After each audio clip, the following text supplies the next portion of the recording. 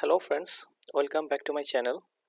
So today we are going to show one Python program to calculate the sum of the first n natural numbers.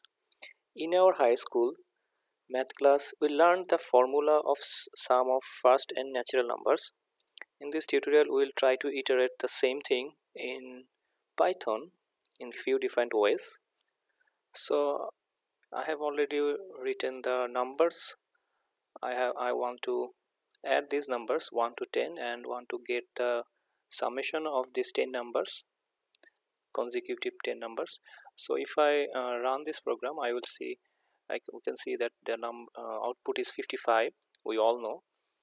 So in math class we know that if we want to derive the formula of summation of this number, so if I want to show you the formula how that is derived. So for those who doesn't know how to get the formula, so suppose if I write those numbers like 3 4 5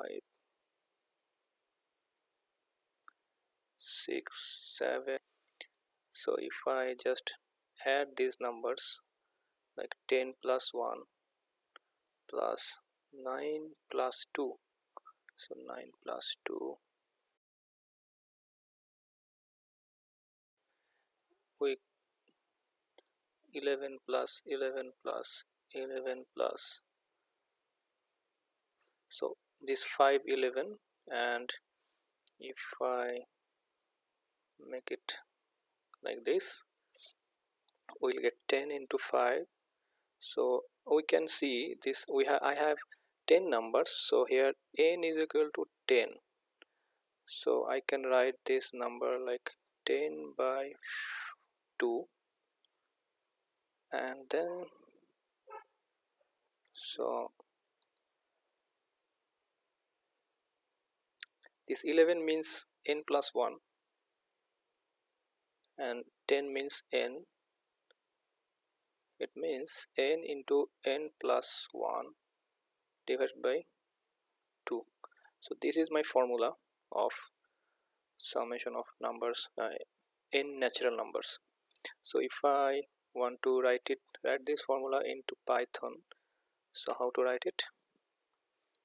So I will just take another, okay, I'm going to remove this. Okay, I'm just going to, if I take n is equal to 10 and sum of these numbers n into n plus 1 divided by 2, but I have to, this is not normal. In Python we have to use this sign for the multiplication. This is the multiplication sign, and then print sum. If I run this program, and I will get the same thing, 55. So if you want to eliminate this 0, this is already floating number, so if I want to get the integer number, then I can get this same way, if integer of sum, so I will get this 55 integer number. So if I want to suppose I have declared 10 for this variable n, so suppose I want to get the input from the user, so in that case I have to write like this one, I have to use the input function. So in that case I will use like n is equal to but in that way you can see I'm getting string for type of variable, so I have to make it integer of that number. Otherwise if I don't use this line, then I will get I'll put a number, but I will get a type error. So I have to use this I have to convert this into integer from this string by integer. So I'm getting this integer number now. So I'm this one prompt has been appeared and asking me for to give the value of n, and I'm giving the value of n is equal to 10, and I'll get the summation is 55. But if I want to uh, get the summation in a fancy way, like I can write it like this total, but I have to use this double quotation.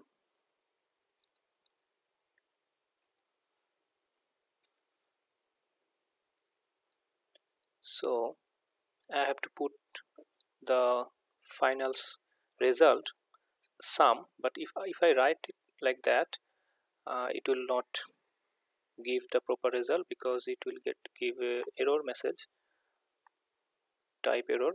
So I have to convert this integer form to a string form, because inside this print function you can see I am using this first part. It is a string format, so I have to use this. Also I have to convert this to a string. Sorry. So now I will get total 55. So now this is a string, this this function, this portion. This summation is integer, but still it's string. Okay. So for this way, for this part it's okay. But I want to show you another way how to solve this by using for loop. So to use for loop, we have to declare one variable first. First I have to give the sum is equal to 0. Then for n in range,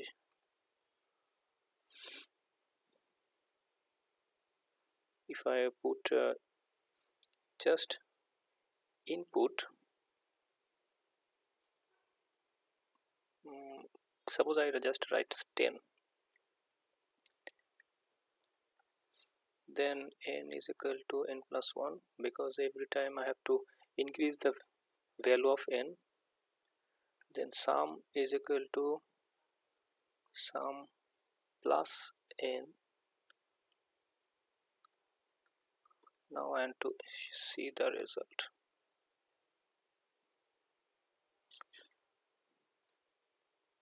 Like before, total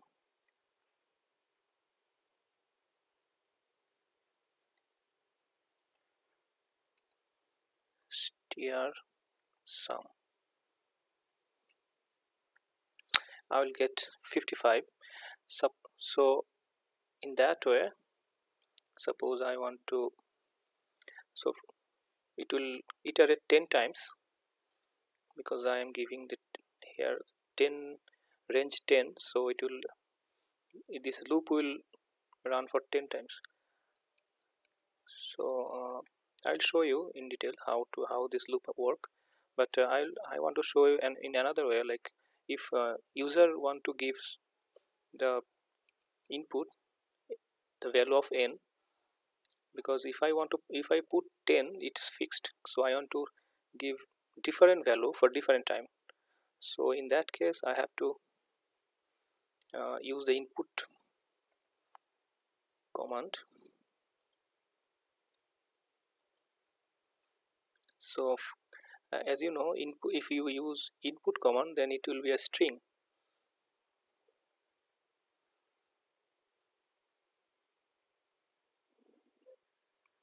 So now it's asking user to give a value here, so I'm giving value 10, so this is showing total 55. So if I run this program again and I am giving the value 100, it will give us the total 5050. So if I change the value to 5, it will give 15. So here you can see I have just shown everything here in my blog.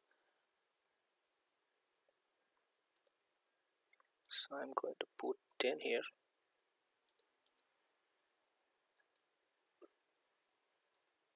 So it's like taking the value 10 and n is equal to 10 here, then it will go to this to execute this line, and in previous line it has executed this. So after this line I have got sum is equal to 55. So I am using this command, integer command, so to make this summation to an integer value,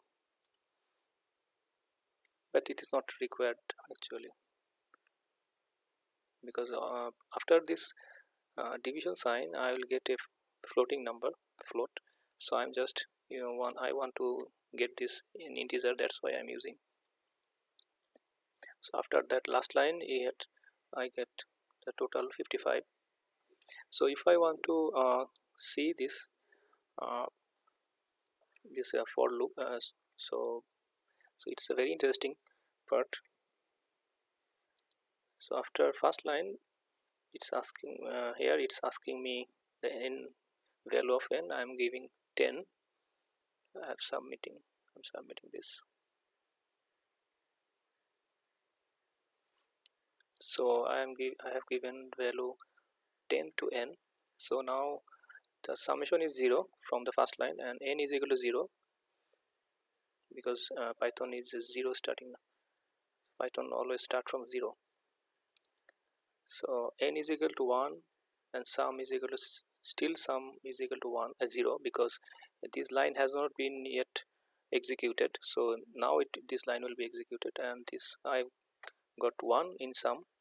So now it will go to this line again, second line. So third line, and now it will, you can see here this will be 2. So n is equal to 2 now, and it will add it to sum. Sum is equal to 1 and n is equal to 2. So sum is equal to 3 now, and this will just this loop will execute for 10 times. N is equal to 3 now, sum is equal to 6. So by this way, if you just start this, if you just execute this next, you will see this when n is equal to 5, it will be the sum is equal to 15, 6 and 21, 7 and 28, 8 and 36, 9 is and 45, and at last the last stage it will be 10. Now when n is equal to 10, the sum is equal to 55. And now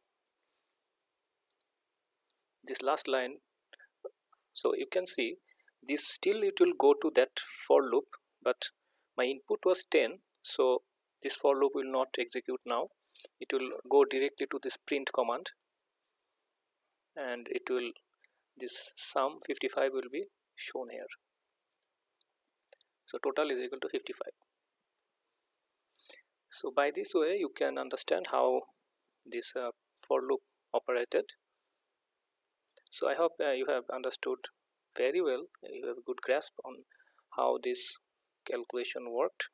So we can do this by this formula, by adding this, but by adding this you will not get this will be a straightforward for few steps, but after if you want to add much more bigger number, then it will not, it will be counterproductive. So for this type of work we will use for loop. Okay, so I hope you understand everything clearly. Thanks for watching. Have a nice day.